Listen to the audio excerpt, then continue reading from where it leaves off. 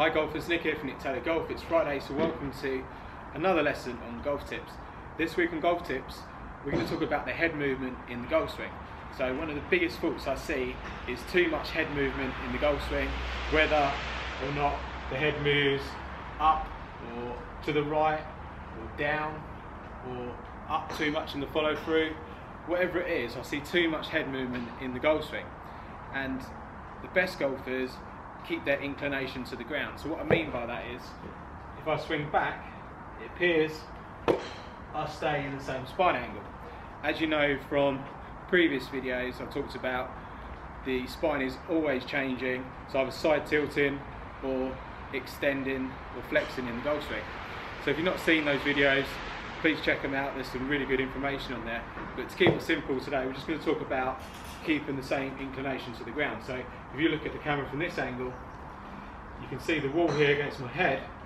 Throughout the backswing and into the follow through, I keep my head against that wall, and that's really important. That's going to help me turn my shoulders in a circle. As you can see, I'm on a tilted angle here. I'm not standing upright in my posture, I'm tilted over, so my shoulders turn in the circle, they're on this tilted angle.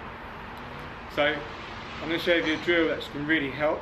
So if you're at a range or you're on the golf course, then this is a good drill. So if you come to me, I've got a post here, and what I'm going to do is just put my head against the post, and to really help me get the feeling of these shoulders turning in a circle in this tilted angle and keeping my head pretty stable, I'm going to do some practice swings about the club, swinging back and through. Notice how my eyes follow the ball. If I was hitting the ball here, follows it down the range, but you can see my head still on that tilted angle. So that's quite important. So as you go through, I'm not asking you to keep the head down. You want the head to be tilting slightly. So I'm not up like this when my shoulders are level to the ground. My shoulders are still tilted, but my head is also tilted. So I'm looking at the ball down the range. I'm not keeping the head down through the golf swings. That's quite important. So if you can practice either at home, putting your head in a doorway, a post at the range, or a tree on the golf course, it's really going to help you get the feel. Moving on from there, and this is what I do with a lot of my lessons, is I hold a club against their head, get them to hit golf shots. So when they're practicing on the range. So if you're with someone, get them to hold a club against your head. That can really help to get the feel. You can hit golf balls as well, but just obviously be careful if someone's holding the club there.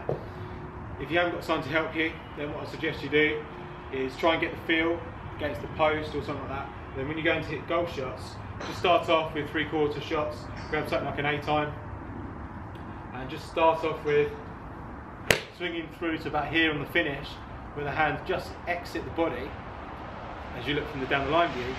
And at this position, I should still be in the same inclination to the ground, and my head should be on this tilted angle. So you can see I'm not finishing like that. If I was to finish like that, I'm probably going to push the ball or top it. So if I was to swing through and have my shoulders level to the ground, it's completely topped it. So it's very important that your shoulders, they turn in a circle on a tilted angle, and you keep your inclination to the ground constant in the golf swing. So one more shot, head against the wall, all the way through to the finish. That's going to help you strike the ball well and consistently. So golfers, give that a go, and let me know how you get on. Put them in your comments in the box below. You can also follow me on other social media platforms such as Facebook, Instagram and Twitter.